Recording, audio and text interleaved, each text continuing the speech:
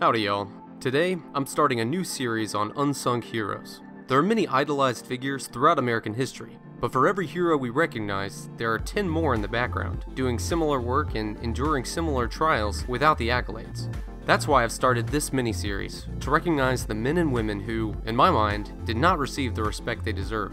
Before we dive into this episode, I want to briefly talk about Memorial Day. It's no accident that the first episode of this series takes place on the last Monday of May.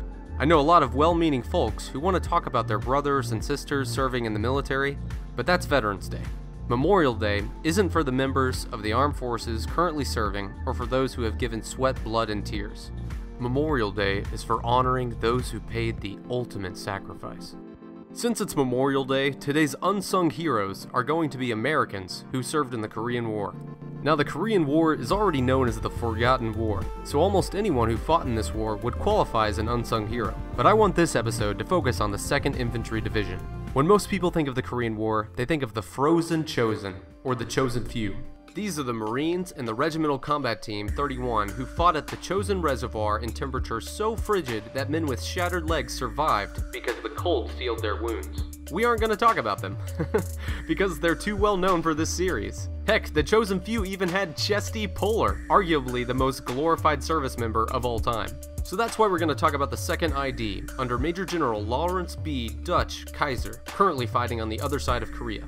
On the 25th of November 1950, the Chinese launched the 2nd Chinese Offensive. This offensive targeted the 1st Marine Division of 10th Corps, 3 divisions of the Republic of Korea's 2nd Corps, and the 2nd ID of the 9th Corps. Since 2nd ID was on the right flank of the 9th Corps, and was the only American division east of the Changchun River, they received the brunt of the attack.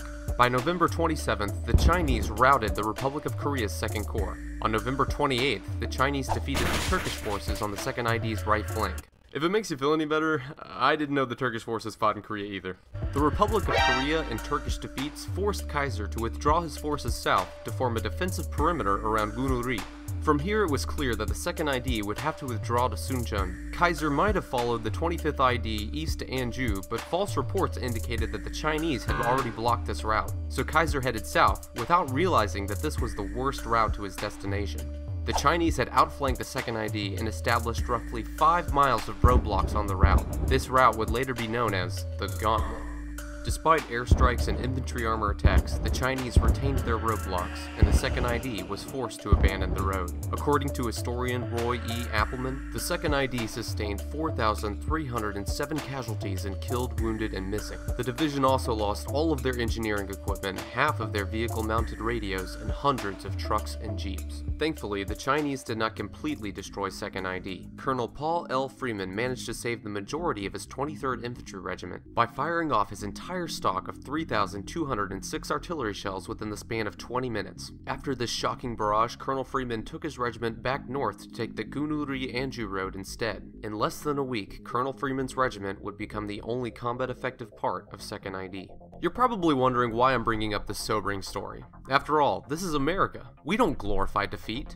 I bring this up to recognize that in a massive war, despite our overwhelming firepower and superior intelligence, the enemy gets a vote too, and some defeats are inevitable. Soldiers who die in battle should be honored, whether we win or lose. So this Memorial Day, don't forget about the men from the 2nd ID who fought and died in Korea, because those men served their country and helped forge one of the greatest international allies we have today. God bless you, and God bless America.